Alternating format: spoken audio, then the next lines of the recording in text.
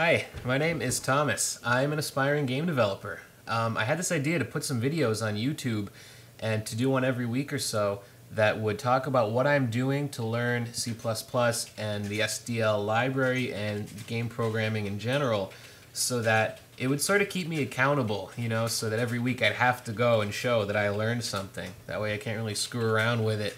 My goal is to become a game developer and do this for a living and be an independent developer. If all else fails, I can get some soul-crushing job in a cubicle somewhere, slinging out code, or I can join a professional game development studio, possibly. So anyway, what I'm doing is every day I'm going through some tutorials. Well, I'm doing a couple things. One is I got this book. It's by the guy who created C++, Bjarne Stroustrup. I don't know how you pronounce that name. I'm sure I got it wrong, so I'm not going to bother. I'm also using Lazy Foo's tutorials on the SDL library, and I'm sort of just throwing them together and whipping up some programs and learning things bit by bit. So I'm hoping that by doing this, one, I can be helpful to other people who are also doing this, and they can sort of see what I'm doing and take bits and pieces, and hopefully it'll be helpful to you if you're also doing something like I'm trying to do. Also, I thought it'd be good to get some feedback from people on YouTube that are also into game development, and hopefully they can provide me with some information as to what I could be doing better, and some encouragement and some motivation. So in these videos, I'd like to show you each week how far my engine is and what my programs I'm writing are, and then you can give me some feedback. You can take bits and pieces for yourself if they're helpful, and just share some code examples around and take it from there. So I've started with a very simple program to sort of explore the basic parts of the SDL library. So what I've got is I have a program that will actually initialize everything, draw a window onto the screen, and then it's going to wait for you to press any of the arrow keys, and then it's going to show text with a true type font telling you which key that you've pressed. And then I've got all the headers included here. I've got the default SDL one that has all the basic SDL functions. I've got SDL image, which actually lets you load images that are in formats other than BMP. I was using that in some of the previous tutorials for things like the color key tutorial and the one that lets you use a sprite sheet and clip it out into different individual sprites. I've also got TTF, lets you work with fonts, and these are just some standard libraries that I'm using for other stuff like strings and error reporting, crap like that. So I set up my surfaces just like in Lazy Foo's tutorials. The background, the message, and the screen. The screen, apparently, from what I understand, is like the default backdrop of everything. And then the background is a background image, which is a PNG file. And then the message is going to be the layer that the text is going to go onto. Now, my screen parameters, obvious enough if you've been following the tutorials. I got my dimensions and everything. Then a couple of declarations for the font and the color of the font, which is a nice green, which shows up on the background. And then I've got a couple of header files that I created. This first one, errorreporting.h, that just allows me to actually put something out to a file in case there's a problem. This book that I've been reading really stresses that you should, do things like that constantly throughout your programs. And I used to be the code first and ask questions later type, but I'm really coming around to this approach because it saves you a lot of effort. Also, this SDL functions.h file. Let me show you that if I can. These are just functions that initialize SDL. They clean up SDL at the end of the program. And there's one for loading an image. There's one for applying a surface. Wait, applying a surface to a surface. Yeah, for blitting images onto a surface. And one that I made actually for using a true type font to display a message.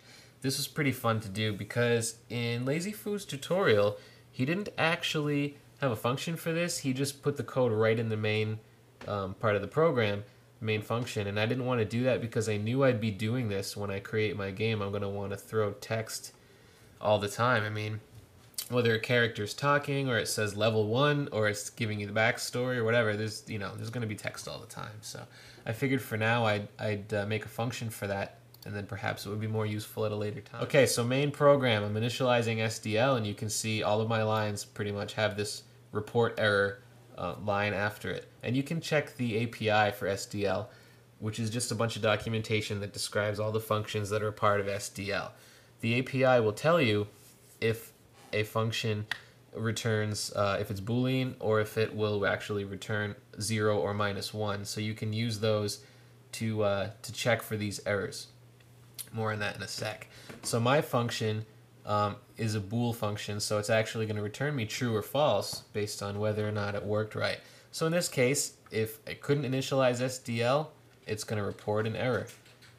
The function actually has some error reporting inside of it, like a bunch of error reporting, so that's kind of redundant. Anyway, so load font, here we go. We're loading up the font. Again, we're reporting an error if the font is equal to null. Loading and applying the background. So we're loading the background image, and it took me a long time to realize that I had to put that image inside of the folder that my final executable goes in. So on a Mac, you want to watch out for that. So we're loading the file, reporting an error if there's no file there. Then we're just applying the surface. So we're applying this background to the screen, and then the background magically appears. And so then we're going to update the screen using SDL flip function, and it's going to go ahead and do everything that we've done is going to then appear on the screen, basically. Now we're testing for events. This is the part where we're saying, all right, all our stuff is set up, we're good to go. Now we're going to begin actually running the program now that all of our window and display related stuff is taken care of and initialized. So we're testing for events. So we declare an SDL event, then we're we're instantiating a class there, I believe, and then we're creating a variable called done, which technically this could be a bool instead of an int, I think, now that I'm looking at it. So while we're not done, we're going to do all of this stuff here. Now, basically that while loop, while we're not done, at some point we are going to set it to done, and that's going to exit this loop and exit the program. So that's what that's there for. Then we're going to handle events. So while we're polling for events, basically we're saying, okay, whenever there's an event, do all this stuff. So we're saying if the event type is equal to mouse button down, or the event type is equal to SDL quit, done equals true.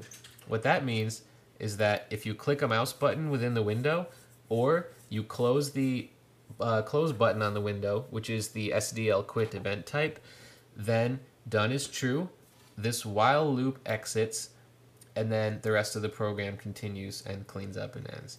Now the other half of this if statement here, if event type equals key down, meaning if a key was pushed down, we're going to go to a switch statement. So based on which key was pressed, up, down, left, or right, we're going to use the display message function that I created and display using the true type font onto the screen. So for example, if up was pressed, the display message is up was pressed. So basically all this program again is doing is that use your 4 arrow keys and it tells you which one that you pressed. This is going to be very helpful when I have a character that I need to move around on the screen to make jump or walk or do whatever. I mean, I need to be able to handle input. So this is sort of a proof of concept thingy for me to learn how to handle input and just get some practice in. So once this, this is happening as long as we're pressing buttons. If we click the mouse or hit close, it's done. So this loop will exit. It's going to go down here to free the surface, background, and message. Am I missing one there? Do I have to free screen? I don't know. That's a good question. All right, we're going to close the true type font. We're going to quit that. And then finish is just going to run cleanup, which is a function in my SDL functions header file. And basically, all that that's going to do is just quit SDL. So why did I put that? Okay, I think I made a separate function for that in case I needed to do anything else. So for example, all of this stuff could go there, but it's kind of specific to this program, so I didn't bother. And then we return. So there we go. We're all done. Pretty impressive, huh? Yeah, right. Well, this was helpful for me to actually learn what the hell I'm doing. And now I can go forward and continue to do some more of these tutorials. But I'm going to put links to all of these files, my header files and my main program in case you find it useful, as well as links to Lazy Foos tutorials and stuff like that. You can also follow me on Twitter if you're interested in finding out what I'm doing with this on a day-to-day basis. So anyway, hope to hear from you and get some encouragement. Be nice, and good luck with your game development if you're doing it. Take care.